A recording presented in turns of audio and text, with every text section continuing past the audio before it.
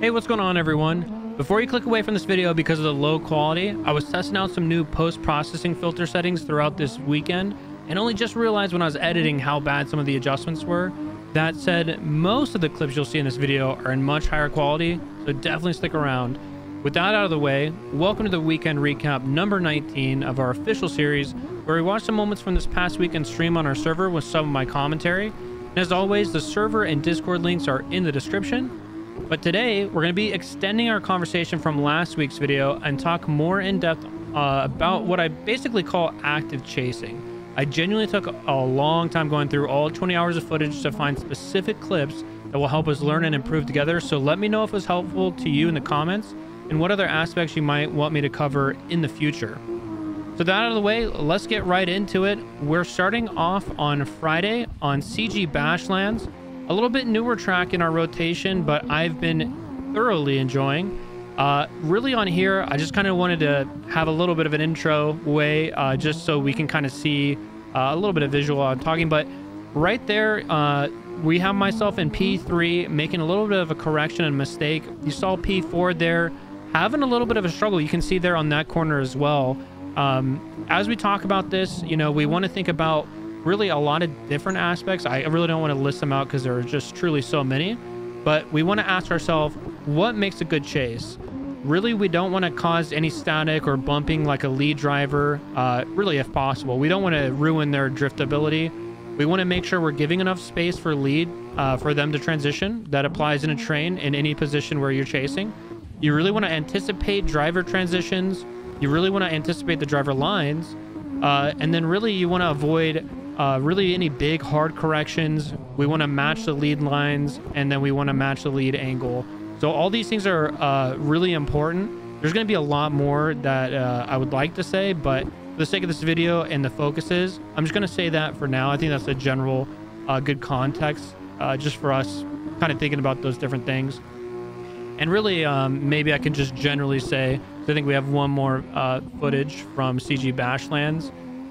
Really, like, another thing I could maybe comment really quickly on is when you're starting out the chase, you know, give a little bit of proximity, learn what your lead driver's doing, how the train is reacting. Try to adjust your driving style to the driver that's in front of you. So are they clutch transitioning? Are they just using acceleration? Are they maybe using a little bit too much left foot brake and slowing down transitions? And then, you know, especially that last part, a lot of CarX people, no offense because I was one of them, really struggle with that, not using left foot brake. So those are just a couple things. Let's talk more specifics now. Really, we're going to get into it here on our next track, which is Drift Track by the Old Tree, technically called, I think that's actually what it's called. I'm pretty sure. Anyway, so this first run, we want to look at basically what my notes are, because I added a lot for this video. I really want to try to be in depth. So what my notes say here is there's a lot of good examples of cascading effects. So, hey man, what do you mean by that? Okay. So in a train position, especially here, like a P2, maybe P3, P4, let's say, you know, there's 8, 10 people in this train. We want to see how my mistakes as a P2 or anyone behind me as a P3 might have that cascading effect. And there you can see P3 having a little bit awkward of a line was kind of able to fix it, but you did see a little bit of static. And here's where we go into one of those core concepts that I explained earlier. As you're really trying to improve your chase technique, and especially again in trains where you're kind of a lead and a chaser at the same time, it is really important to try to match the lines that the lead in front of you is giving you. Really, like, yeah, sometimes you might be able to adapt it, change it if you're not really in full agreement of what they're doing. But as a general rule of thumb, most of the time, if they're leading, especially quite, you know, for a long time, they're probably doing something right. So you really just want to work hard trying to match that exact angle on line. And you can see here, I'm a little bit close, making a little bit of mistake there, generating a little bit of procs. And then you see P3 having to scrub back up right into there, transitioning. We're watching the track camera, and there, right there, maybe the lead was a little bit weird, you know. Really, he's genuinely a great driver, so maybe I just didn't agree with the line. And you saw, because of my mistake and not really following his line, very well. I ended up kind of tapping him, if not crashing into him, and then pretty much ruined the entire train, right? That's kind of common, you'll see in public lobbies, but that's something that we want to talk about to try to improve that and be a little bit more conscious of it.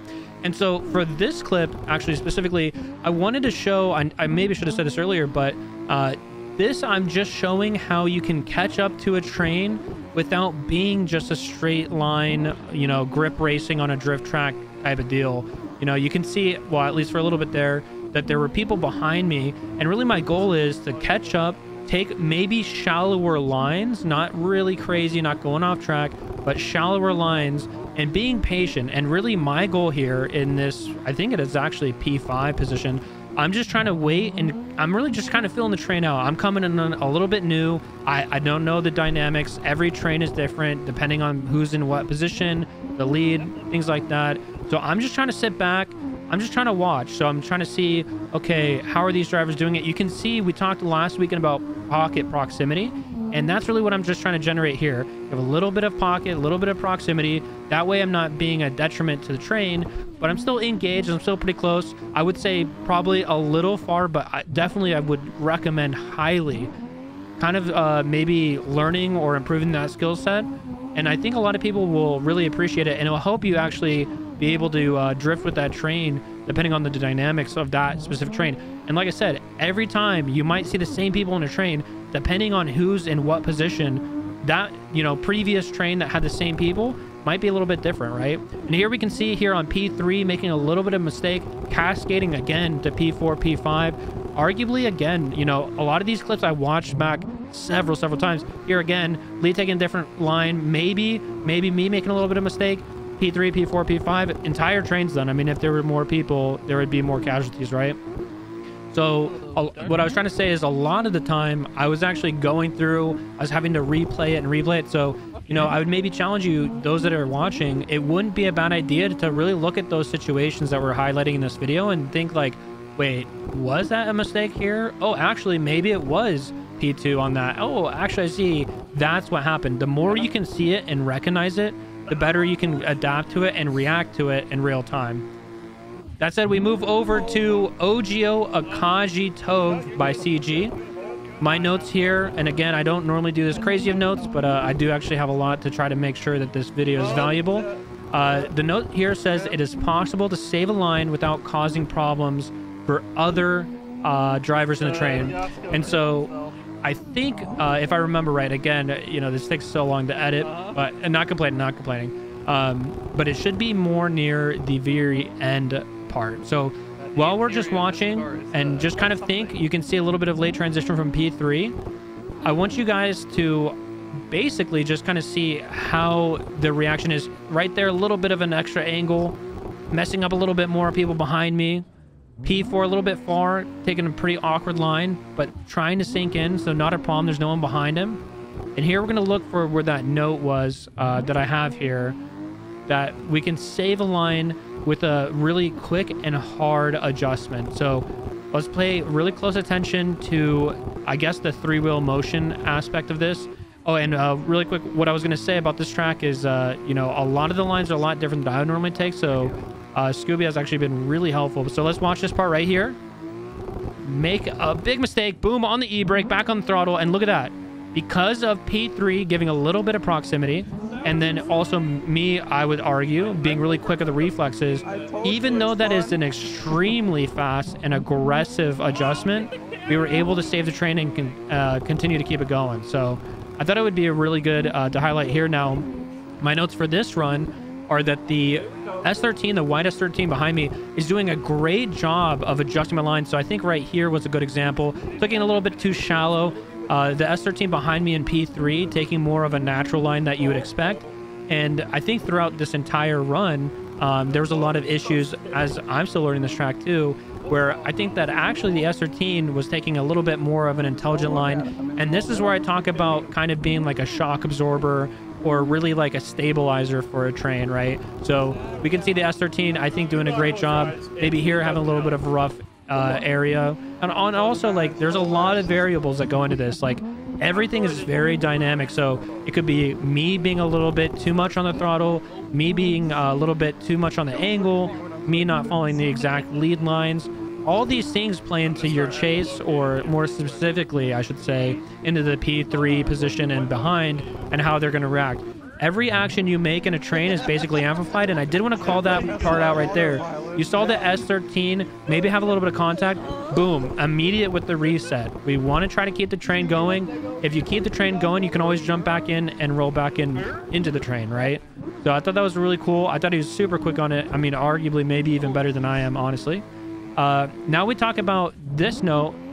Talks about a pinch point and different lines that it looks like our P3 is going to be making. So we're going to give a lot of looking at our P3, which is this purple R32 behind us. So we want to see, is he matching angle? Is he transitioning on time? Is he taking the same lines? And you can see right there, yeah, big pinch, going really shallow on the inside. And again, like when you're not matching angle, when you're not following or trying really hard to follow the same lines as the person that you're chasing, you're going to really find out like there's a lot of problems that you're just going to feel like, hey man, I just can't, trains are so harder for me. I just don't understand what's going on. Arguably, yeah, your lead is really important, but I really think that that's the biggest reason why people have issues. They're not really making the adaptability or really adapting or making adjustments, I guess I should say in a general sense, to what's happening in front of them or arguably behind them, right? You kind of want to think about how your lines, the things you do, not even just your mistakes, are going to affect other drivers in the train, right? This is why I say trains are really, really difficult, but I think that trains can really level you up, I guess, lack for a better term, into being a better driver, because you're doing both the chase and the lead at the same time. So that's it for Akagi Touge. Now we switch to a new track I don't think you guys have seen before, and this is new for me too, actually my first time. This is CG Final Bout 2. So what was really interesting, I have 2 leads and 2 chases on this, at least I hopefully should. And basically I just wanted to talk about these lines on this track. So I think there's a lot of good areas of opportunity for me, to actually improve. A lot of the lines I wasn't quite following 100%, but the more I drove this track, the more I started to understand. And really, I think there's a lot of cool clips in here that are going to highlight a couple of those problems that I generally had on this track, and the issues that it can cause for others, right? So basically with this track, you have these different zones. So this outside zone you really want to hit. I think actually majority of these zones you want to aim for. So that inside, completely missing it, putting me on a very wide line and makes it a little bit awkward here. Inside zone to outside, missing the outside zone. I promise this was like only a couple runs in, so don't judge me too hard. Outside zone here, you want to come out a little bit early, I think, for this section here. Now I think I was taking this a little bit too shallow, but we'll get to that later. Then here on the outside zone, you want to aim for it. You really want to throw your car out and kind of let it grip you back through. Inside zone here, I don't think this has necessarily a zone here, but you're going to see we're going to roll up to this outside zone right there. And then you're going to have a little bit of transition to this inside zone. A big tip from Scooby was to do an upshift. So I was doing a shift from 3rd to 4th here, not really featured in this lead, or rather just run, but just thought that might be helpful for those of you that might be struggling with it.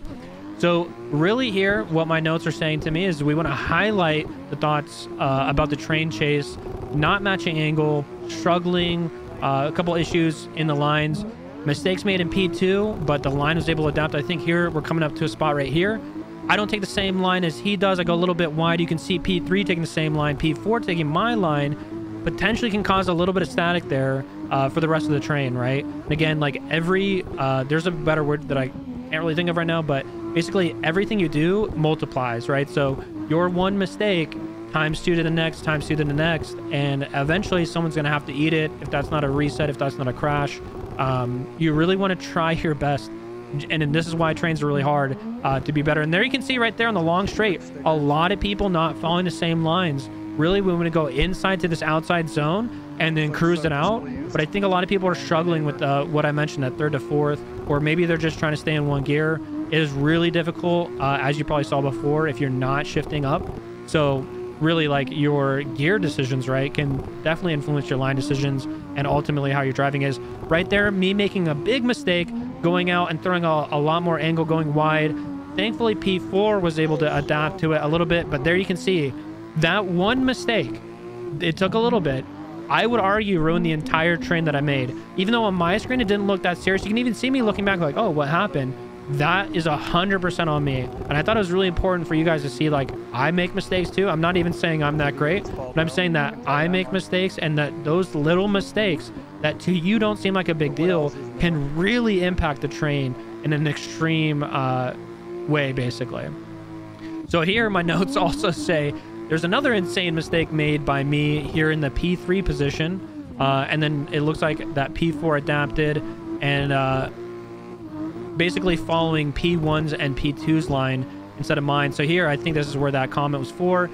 P4 having a little bit of proximity gap to work with was really more, it looked like focusing on P1, P2, and was able to absorb that mistake that I was making actually in that area. But it did still cause a couple issues.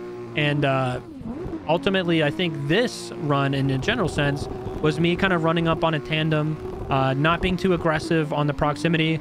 I wasn't really out with them when they first went out, so I'm just trying to give them a little bit more area to work with, not trying to crowd them up too much or anything like that. So now we move over to Klutch Kickers. So again, this is another example, joining a tandem, and really, like, they're out there throwing it. I want to be involved, but I don't want to be the reason that I'm messing them up. And I want them, you know, if this is a public lobby, I want them to want to drive with me, right? So I'm just giving space. I'm just having all this pocket. I'm just making sure I'm engaged in the chase, and I'm trying to transition and follow their lines as best as I can. And I think here, if I remember correctly in my editing, you're going to see a little bit of a bunch here right there. So P2 making a slight mistake, and there you can see again, really like a little bit of a mistake makes a big deal. But because I had that proximity built in, that pocket proximity built in, and also I'd argue that P4 had a little bit of proximity there as well, we were able to absorb it in that corner without too much of an issue, right? So this run on my notes, again, I hate to refer to it, but I'm literally reading them, and I typed way too many notes. I went ham, dude. But I'm just saying here, near the end of this clip, it looks like there's going to be a couple issues with transition timing, and I'm saying this preemptively to kind of help you guys look to see what I was seeing, and then that way it's not a oh my gosh, you missed that. So this way you can be a little bit prepared. So we're looking for transition timing, and I think we're going to see this about around here. So I think I take a little bit of an adaptation of a line, a little bit slow on the transition. It looks like it's okay. We have a little bit of proximity built in. Same thing here. Unless I was wrong, man. Unless my notes are wrong. Oh, okay. Okay. That's my mistake. Yeah, this is why I got to work on my notes. Basically, I was just trying to show another catch-up to a train and a slow roll into the sink. Man, that is so embarrassing. I'm so sorry. If you're watching this, I'm so sorry. But yeah, I'll get better about these notes for sure. But this one, specifically, I have it right there. You could see me going on a little bit wrong of a line, and not only that, but a little bit off on the transition timing, making a little bit of static for the train. But thankfully on P4, P5, able to adapt. And really, we've talked about that before already, right? We've said, hey, we want to be adaptable. We want to be dynamic. We don't want to just take the same lines that we're just used to taking. And this is a great example of drivers behind me adapting the mistakes that I'm making and still keeping the train alive. We want to make sure everyone's having a good experience in the train. We're keeping it cohesive. That's really our goal. Like, yeah, we could be door to door, we could push angle, but sometimes you're going to have a better train with just a little bit of proximity. And I personally would rather have more of a maintained proximity instead of, oh, dude, I'm on his door, I'm killing his door, like it's crazy, because it also doesn't give you time or really any ability to adapt, right? That's kind of the idea here. Ooh, I need a really quick drink of water. Sorry, guys. Private. So yeah, I'm throwing a lot of things at you, but I did, and there you go, again messing up on the transition timing. Didn't have the pocket proximity that I needed to. Again, the people behind me, P3, P4, and actually beyond, were able to adapt and overcome that issue. So we're on Brooklyn Park. I really just did a quick breather, because I knew this was I didn't think it was gonna be this crazy. At least for me, I feel like I'm going off the rails. But I did want to just give a little bit of a breather here to just kind of recap what we talked about. And I also really want you guys now, we've gone through Friday, we're about to come up to Saturday. I want you to really think about a lot of the things and a lot of the things that I've said and rather that you've also seen. And I want you to see if you can spot a lot more of these issues. So I did a little bit less obvious issues. I still have some that I will be commentating on, but I really want you guys to kind of now, with a lot of these things that I'm specifically pointing out, I want you to watch these trains and really like my runs itself. So my first person view, but as you guys know, I like to watch the track camera. It really gives us a nice overview of what is or isn't happening. So I really challenge you guys, watch this track camera and see if you can really spot, okay, I see what he's saying. There, he made a mistake, or their P4 made a mistake. Oh, that's why the train is totally dead. Oh, they're taking like a weird line. They're not following the lead line, or maybe the lead is having a really weird line, and you're like, oh, I see if I go all the way outside there and I don't maintain that momentum forward, I can see where that bunching is coming in. This is what I've explained to you guys in previous videos, and I think it's just important to restate. Watching your replays is really valuable. I have the luxury here to be able to edit and rewatch it. I honestly have the replays myself too, and I upload them every weekend for you guys to look at it and rewatch if you want to. So you don't even have to record it yourself. But genuinely, it's a great opportunity to not only watch yourself, but maybe pick a couple drivers that you're like, ah, man, those guys are killing it, and pull up the pedal, pull up the wheel, basically the app, so you can see what they're doing and maybe what they're not doing and learn a little bit more. If you guys genuinely want to improve, I think that's a really powerful tool. You know, if you don't really care too much, I think you could still gain just a lot watching these kind of videos, and hopefully it's helpful. So that's it being said, we are now about to switch to CG Sequoia Park. And so this note here, and again, sorry to keep saying this note, but I'm literally reading over, so I'm not seeing exactly what's happening on screen. The note says, the issue before the long straight, watch your line and the chase behind you, which then causes an incident. So let's watch this together now. I'm not going to commentate on every mistake here. I'm going to start focusing a little bit more on what I was thinking while you guys are hopefully watching the track cam. So here I'm trying to maintain that basically the same proximity throughout this whole time. A little bit slow on the transition, but I'm really trying to match it. There you can see people behind me taking a little bit of a different line, a little bit of a different line, a little bit of a different line, and there you see some contact, right? And that is a great example of why following the lead line, so that's not just in general, like, right, that's not just if you're in a chase, but if you're in a train, you're leading and chasing, following the person in front of you, that leader, and really matching their lines and angle.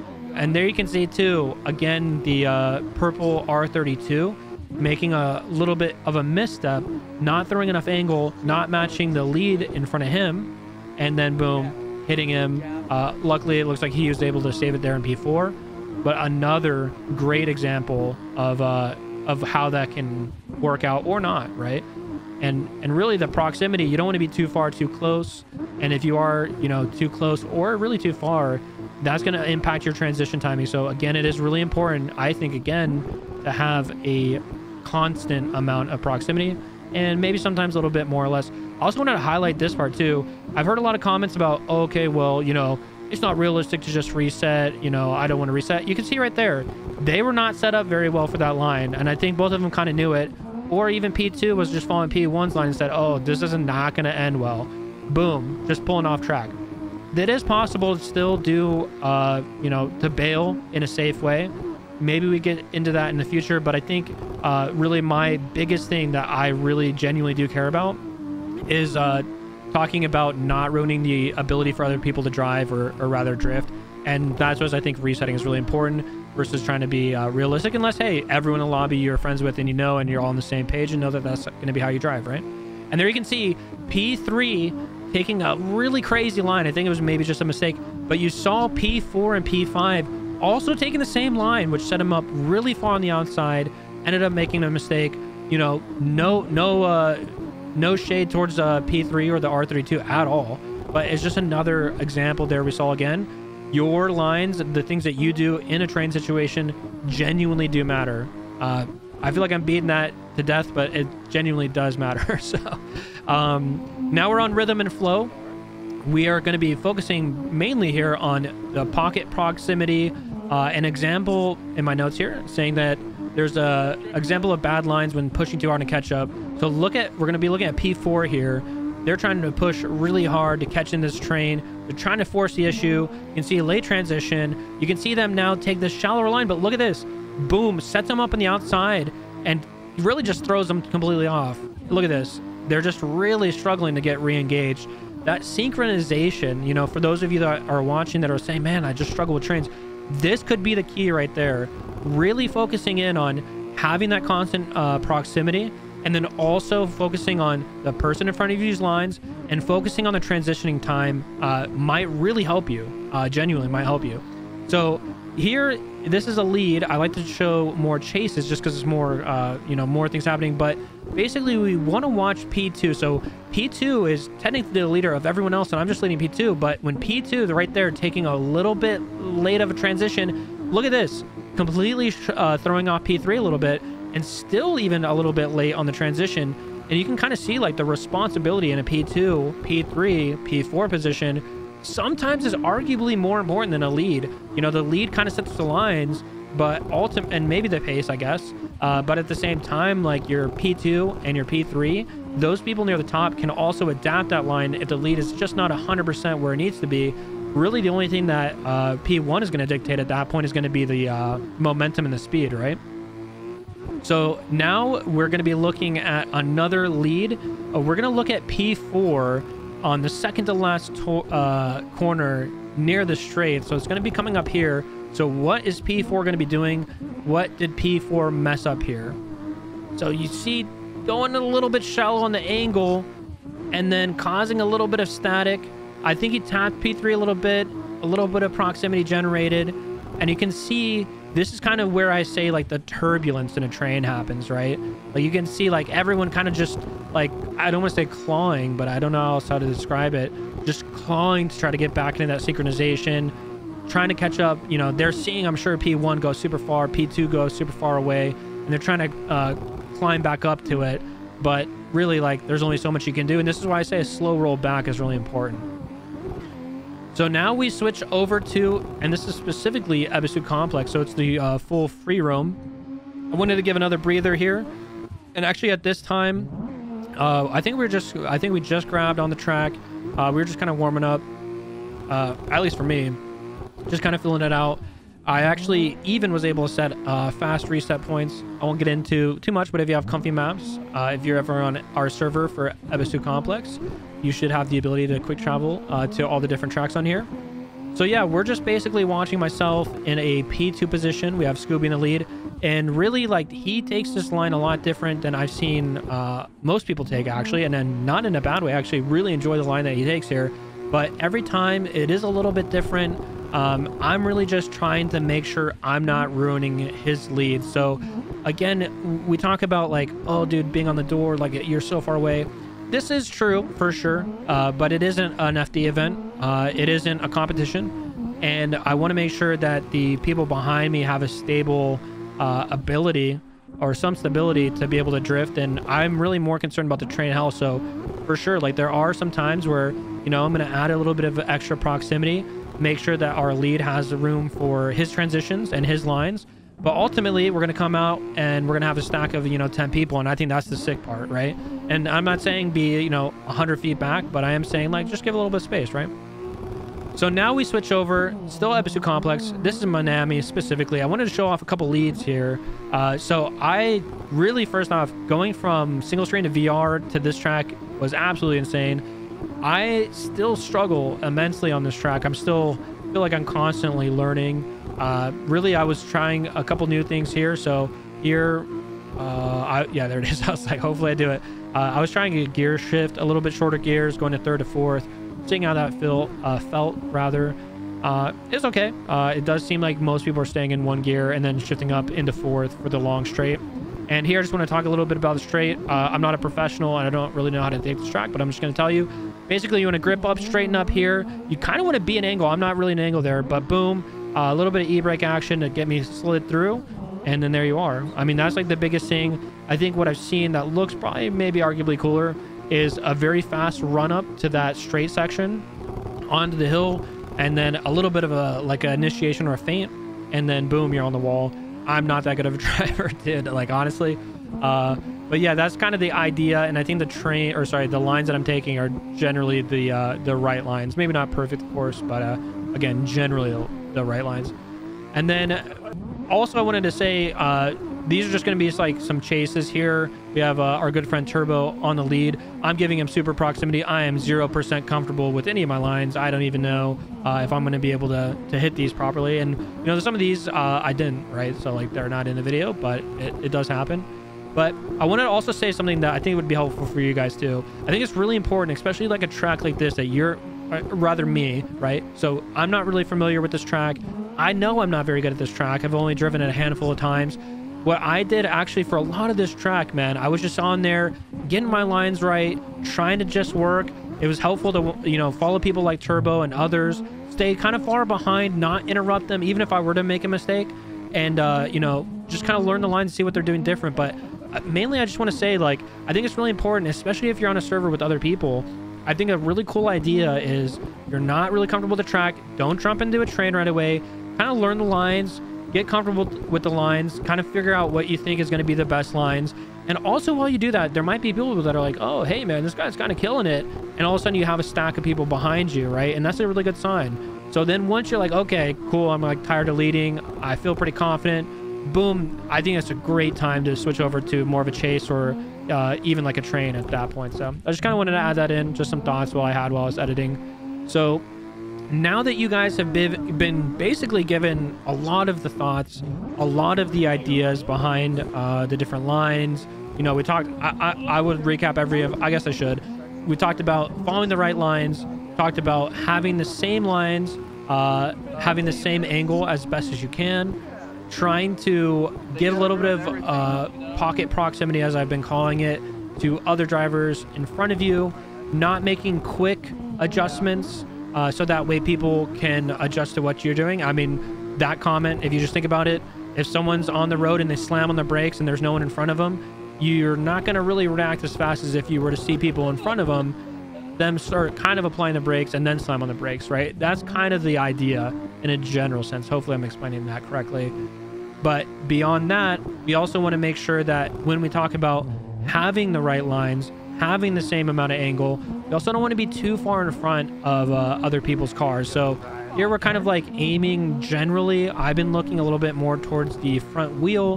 When I was early on trying to get accustomed to Assetto Corsa, I was actually having a little bit too much of an aggressive forward position. So I started, I think it's actually because of that. And then I was aiming a little bit more for the mirror. So there's a couple spots that you can kind of look at. I think everyone's different, depends on a lot of different factors, but also something to consider. But hopefully you guys have seen, and I explicitly put in a couple clips in here of issues. I actually kind of don't want to call it out, man. I would love to hear what you guys see. You know, this is just off the top. I think it'd be really cool, maybe from this section and forward, if you guys maybe left in the comments some timestamps of what you think was an issue, and I'd love to see what your guys' thoughts are, and also maybe if I agree, maybe you guys will enlighten me a little bit. So if you guys are interested, I'm not going to pressure it, but it sounds actually like a really cool idea if you guys are down for it. But anyways, I don't know if I said this, but this is CG Drift Valley. My apologies.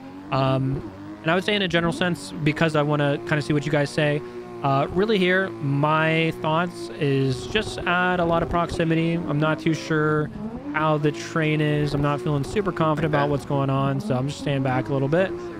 We now move over to Tykkimaki, and I kind of want to do a little bit of the same exercise for this track too, to kind of see what you guys think. And apparently, I think this is F-Mods in front of us talking about a local food spot that he said was amazing and would not tell us what the name was. So take that for what it is. But yeah, so here, really, and while you guys are thinking about the train and maybe what issues are going on, just to kind of add the commentary here, I'm looking a little bit at this P1, P2. It's kind of disconnected here, but I'm kind of seeing what they're doing. I'm looking at P3, seeing how they're reacting. I'm trying to add enough proximity for the transition for the driver or the chaser in front of me. And I'm trying not to be a little bit too aggressive. There you can see a little bit too on the door, but I felt like I could just because it's a long extension. You know what it is? You're just not close enough to my door. That's the problem. Yeah, absolutely talking madness, I will say, for YouTube censorship reasons. But again, same thing. Kind of look at this. You can see a couple people crashing. What caused the crash there? Who knows? Who knows? Maybe you know. Let us know. But yeah, same thing here. Basically, I'm just really focusing, especially with these vets, man. These C5 seem insane on the power or grip. I'm not sure. But I'm just staying really far back. Okay, not really far back, but I'm trying to stay a little bit more far back than I would like. And I'm just trying to make sure that I'm not losing them on the transitions or really in general. They're really fast cars, I feel like. Or maybe there's just the drivers behind them. But yeah, I'm just trying to stay close. Not too crazy. Not trying to force any issues here. And then here is our third run of Tykkimaki. Man, I feel like I totally spaced saying the name earlier. So again, watch the track cam, see if you can see what things, you know, even if you're not going to comment it, which is totally respectful, respectful, who knows? But just kind of look at like, okay, and don't even just not look at me. I mean, there maybe are some things that I could have improved. Maybe a couple lines that are making mistakes. Right there, you saw a little bit of a an accordion or a little bit of a slinky action, a little yo-yo action. Question is, what caused that, right? Yeah, man. I mean, I know. I hope I have a couple people comment. I'm really curious what you guys are gonna say. But now for our final track, we are now on USAIR Raceway, and this track, I mean, talk about adaptability. There's so many different ways to take this line right here. I typically e-brake a little bit. You can see a little bit of e-brake on Scooby's side. Transition here. You want that forward momentum as best as you can. And then this line, we were kind of going back and forth a little bit about like what's the best way. You can see a little bit behind me on P3, P4, having a little bit of slowdown. Is that because there wasn't enough proximity? Is that because the line that the lead was taking is not conducive for a train? Again, I would love to hear what you guys think. These are kind of things that, you know, we like to discuss and really think about, you know, sincerely, and try to be better drivers for each other, but also, you know, for train, the ability to have a train. But yeah, man, I mean, holy, I feel like I ran through this video. I'm like barely keeping up on all the things that I want to say, but I left a little bit of extra space here. I don't think I left enough though, looking at the time. Basically, the big things here is we want to be adaptable in a train. We want to adapt to the lead in front of us. We want to not just grab doors for the sake of grabbing doors, for it feeling like we're grabbing doors. We want to really make sure that we're matching the angle of the driver in front of us, that we're matching the transition timing is another big thing for the driver in front of us. Not making massive aggressive corrections, which I'm talking about left foot brake, e-brake adjustments. Those things in a general sense, I mean, I would say are like the biggest things. And then leaving enough space for the transition in front of you, so that way when they go to transition, you're not messing up their transition, which more often than not, I think is going to mess up everyone behind you. So that's basically it, man. I mean, I want to try to do a little bit more of these style of videos. I think there's just so much to say.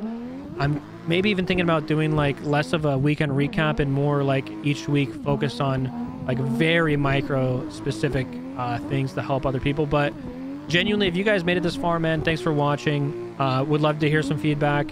Want to make sure I'm making videos that are valuable to you guys and helps everyone out there improve, as we're all here to hopefully get better and improve as well. So other than that, thank you guys so much for watching. Hope to see you on track this weekend. Until next time, man. Peace.